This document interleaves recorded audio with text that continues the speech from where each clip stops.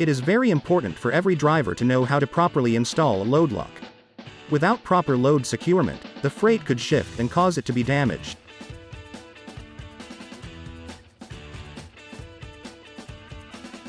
To use a load lock horizontally, you will place one load lock at the bottom of the pallet by opening the locking mechanism,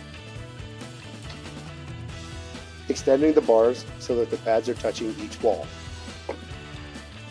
and locking the bar into place. Once you've secured the bottom, place another load bar towards the top of the pallet.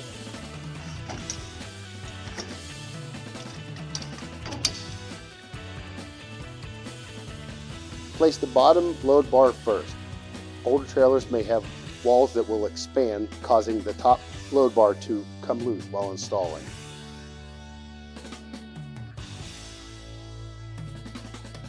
Here's a real-life example of poor cargo securement, and what happened because of it.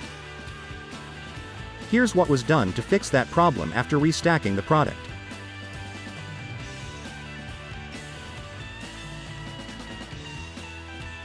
You may need to use a load lock vertically to support a single pallet from shifting.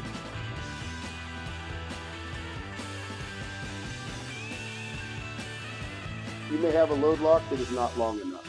In this case, you want to use a block of wood or something to support the bottom of the load bar. This will allow it to reach the ceiling. Extend it to the ceiling and lock it into place. For securing your load, take a quick look inside to see how the freight is loaded. Is there space between the pallets? The more loose the trailer is loaded, the more likely you are to have a cargo claim. If you are relaying to another driver and your load is sealed, exchange load bars with the driver so that you don't get left with none. If no load locks are used or they are not installed properly, your freight is likely to shift and could be damaged. This can cause a loss of revenue in freight claims and reduced productivity for the driver. It is the driver's responsibility to make sure each load is secure.